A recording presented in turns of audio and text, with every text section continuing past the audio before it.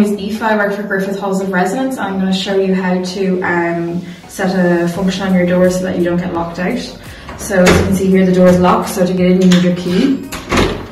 So I'm going to show you how to leave the door not locked, unlocked. So if you wait for that sound, if you hold the key to the door and hear that sound, and then you can close it and open it again without it. And to reset it, you can just do the exact same from the inside of the door. So hold it down, wait for the noise, and then it's locked. I'm Sinead from the Griffith Halls of Residence Accommodation Office. We're just going to show you how to put the new locks in block 2B on office mode. So you can see it's locked here. You open it. And then you just hold the key up to the door. 1, 2, 3, 4, 5, 6, 7, 8. Hear the beep. Now it's open. So take it off office mode.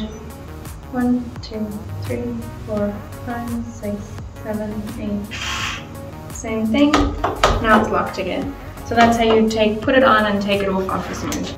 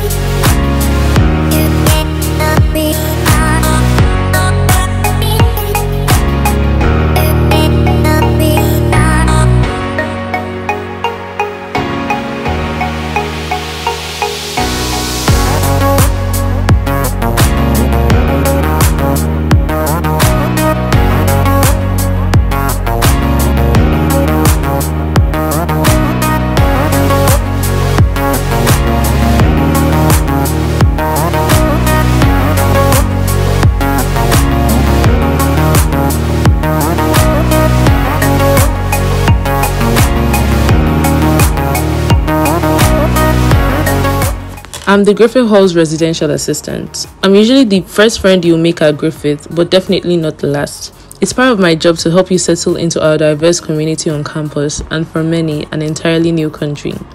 The exciting part of my job is hosting regular events and outings for residents to boost our sense of community and to help residents explore new and exciting parts of the city.